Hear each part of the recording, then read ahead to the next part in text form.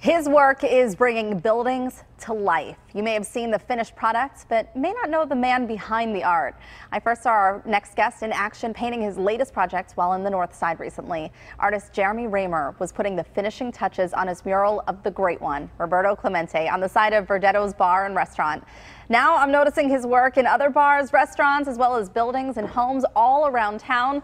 I'm happy to have Jeremy with us this morning to find out more about his work. Good morning. Good morning. Thanks for having me. I'm so happy to have you. I mean, your work is getting so much attention, and I'd love to find out a little bit more about your latest piece.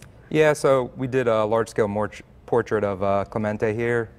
You know, I use Pittsburgh elements in my works quite a bit, and like to kind of target high visibility areas, and this is the highest one of any I've done so far. It's amazing. How long did this take you? The actual portrait took about 20 hours. We primed the wall first to kind of give it a fresh coat and worked off that. And it took you 20 hours. I mean, that much detail and shadowing. And are you using spray paint? All spray paint, yeah. It's so incredible. And this will actually be part of a larger celebration, which is pretty cool. Yeah, coming up September 6th. I'm really stoked for that. Clemente Jr. is going to come speak. Mayor Bill Peduto is going to be there. And this is part of, let me get this right, the Hispanic Heritage Month kickoff party. Exactly, September yes. 6th. So your backstory, I was also reading a little bit about this, is pretty incredible. You started this, you know, your life journey as an engineer going to school for that. So how did you end up with spray paint in your hand? You know, I always had a passion for art. My hobby was doing oil portraits for a long time. Since about 2005, I've been doing it pretty consistently, and visited my sister. She lives down in Boca Raton. There's a place outside of Miami called Wynwood Walls. Huge plethora, murals every direction, every single surface covered. I kind of saw it, I was inspired, I came home. That was August 2013, bought my first can of Montana Gold. Started painting on my fence and the side of my house, and you know, here I am now doing bigger and bigger pieces every year. So that was your first mural, was on the side of your house? Yeah, it was. If you go on pghmurals.com, they kind of have a collection of some of my earliest pieces. You could see and kind of see the progression from then till now. It's quite a bit different at this point. Well, I'd love to show the folks at home some of the images. Maybe you could kind of walk us through what we're seeing. This is the one, and when I saw this, what I noticed was there's graffiti around the fencing here. So was this done in an attempt to beautify the fence, to cover up some of the old graffiti? You know, for that, like this piece, basically, yeah, to, you know, kind of take something you'd look at and you might not necessarily see it as a canvas per se. Some of the graffiti was covered. The business owner is basically responsible sometimes to cover it over if someone graffitis their property. Right. I had been in talks with the owner of this business for quite some time. Right around the corner from here, my other most notable piece is Magneto, so he kind of gave me free rein to add this piece. This is a friend and local model of mine, Anna. She's been on our show before. Ah, very cool. She has, yeah. And some of your other pieces too, we'll show some images of them. How do you get the inspiration for them? Is it something like this? How do you get the inspiration for this? You know, animals and portraiture are primarily the things I like to do, and I just kind of let it go. You know, a lot of times I get an idea, something may fit to the size of a building, and this is on the side of a home? Yeah, this is on the facade of a home, 35th and Charlotte down in Lawrenceville. Wow, unbelievable. And so why is it that people commission these works from you? A lot of different reasons. You know, sometimes people are just fans. The Deutschtown Sasquatch, actually, that we just saw was kind of a fun one, tied into the Deutschtown Music Festival, which is coming up actually July 13th and 14th. There'll be live bands at Verdetto's both days, so come out, enjoy free music all day, take a few pictures, tag me if you wouldn't mind. And this one right here, a lot of people may recognize this one in Lawrenceville.